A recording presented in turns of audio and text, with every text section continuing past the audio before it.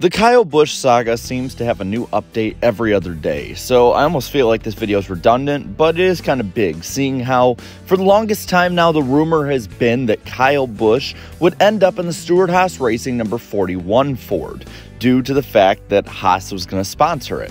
Well, that doesn't seem to be the case right now, and it's a pretty good source that said it, Greg Zipadelli from SHR. He said, talking about Cole Custer coming back to the 41, right now, I believe that this is what our plan is right now. Yes, we're just looking and trying to sort out the 10 car at this particular time. So I will say that the rumors of Kyle Busch going to the 41 in a lot of ways were fueled by rumor, but at the same time were fueled by Cole Custer just not doing very well. Well, apparently it wasn't bad enough for the family ties to be broken in SHR, as Cole Custer's father is a high-ranking member of SHR, so Custer will probably be back for another year in the 41. Now, personally, I think this is the wrong call. Custer has shown multiple times now for years, no matter how good SHR is, that he was just not ready for the Cup Series. And keeping him in a position where he's basically set up to fail like he is right now is not a good move. But then you also have to talk about the possibility still up in the air. Right now, the number 10 car is that possibility. Now, we don't know what the deal is with Smithfield. They've sponsored less and less races in the last few years, so they may or may not come back.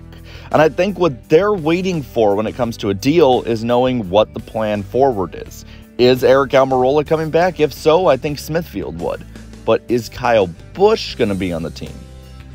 I think that'd be an interesting question for them to ask, because they're going to get more exposure with Kyle Busch. He's a more popular driver, he's a better driver, and he's a driver who might bring their team to a level that hasn't seen since Aric Almirola finished top 5 in points back in 2018.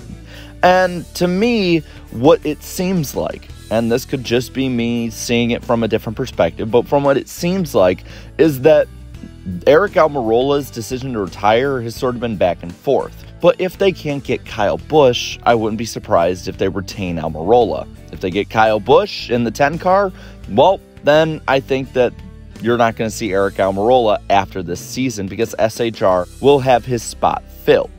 There's been a lot of rumors about Chevy teams, and it adds to the question of, if not SHR, then where does Kyle Busch go? Right now, I think the options, and especially good options, are diminishing at a rapid pace, and he needs to get it signed now. And the two Chevy teams that have been talked about are Kaulig, and then there's a mystery Chevy team that many people are theorizing, including myself, to be Trackhouse. Now, with Kaulig, it would probably be the next great step for that team. A step for them to go from a infrequent contender to a frequent contender. Kyle Busch has shown before that he can resurrect a bad team. Look at the 18 car back before he drove for him. Bobby Labonte's last couple years in that car were pathetic and a giant downward spiral. Well, after him, J.J. Yaley was even worse. Basically a non-existent guy unless you saw him crashing every week. Kyle Busch took a team that hadn't won in 5 years and got 8 wins in the first year, and many thought was going to win a championship with it, and since has helped build that team into a team that would win 2 NASCAR Cup Series championships. So I have to say that I don't think Kyle Busch fans have to worry too much, especially with how close everything is, if he does end up going to Kaulig, Trackhouse, or to Stewart-Haas Racing and kind of resurrecting that team with Kevin Harvick. But the Kaulig one is interesting because it is a team that doesn't have a winning history, a winning culture built into the Cup Series yet. And Kyle Busch, like I said, could build that team up to be the next Chevy powerhouse that goes against someone like Trackhouse or Hendrick Motorsports, or maybe in the future JRM. But the mystery Chevy team in a lot of people's eyes is Trackhouse, and that would be an interesting one too. Trackhouse currently has the Project 91 car, and while that's a car that's supposed to be part-time and just have international superstars, maybe, just maybe, that team gets repurposed into a third full-time team if they're willing to spend $20 million on a new charter. If not, well, then you have to think that maybe they'd make a third team and still have the Project 91 car.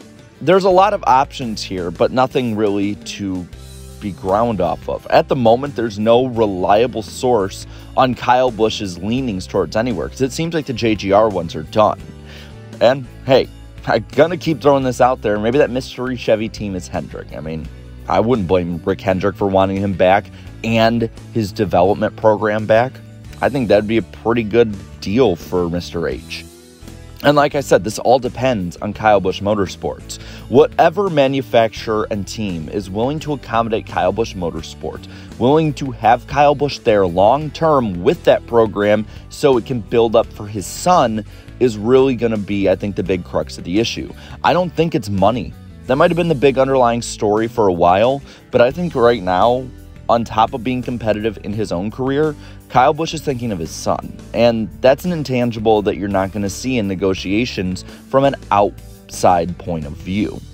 Now, personally, I think that Kyle Busch still goes to Stewart-Haas Racing. I think that the funding from Smithfield plus some extra from Haas would be a pretty good deal in getting Kyle Busch into that 10 car. And yeah, we've seen different drivers mentioned for it, especially Ryan Preece. But Ryan Preece doesn't bring the prestige. He doesn't bring the winning mentality from fans, the popularity from fans, and the development program that Ford really desperately needs that Kyle Busch would. Plus, KBM would be great in helping the Ford development line, as Ford has lost some pretty good drivers through the years because their development program just isn't at the same level that Toyota's definitely is, and especially Chevy. So with that being said, I think that this is a win either way for Stewart-Haas Racing, because you got the 41 car you will never have to worry about with Custer being there because his father works at the company, and then you have Kevin Harvick doing well. You won't have to worry about him till he retires. And then you have Chase Briscoe kind of being the franchise driver of the future. While he hasn't really performed too great in the first 2 years of his career, he's someone who I think will be there long term and loves working with Tony Stewart, so you don't have to worry about him. With the 10 car, you get Stewart happy because, remember, he was the one who wanted SHR and Ford to go after Kyle Larson. They didn't, and everybody paid dearly when he went to Hendrick Motorsports. Stewart would not make that mistake again with one of the best talents that NASCAR has ever seen in Kyle Busch. It's a win for him, it's a win for Busch, a win for Busch's development program and his son, and I think that it makes the most sense still, even if it's not the 41, but instead is the 10. But now, I want to pass this on to you. With the 41 seemingly out of the picture, where do you think Kyle Busch ends up? Do you think it's a 10 like I think? Do you think it's Kaulig, Trackhouse, or going somewhere crazy like Hendrick, or going back to JGR? Let me know down in the comments below. While you're at it, leave a like on this video, share this video, and subscribe to my channel for more great NASCAR content. And to all my channel members, thank you so much for your great support. So until next time, have a good one.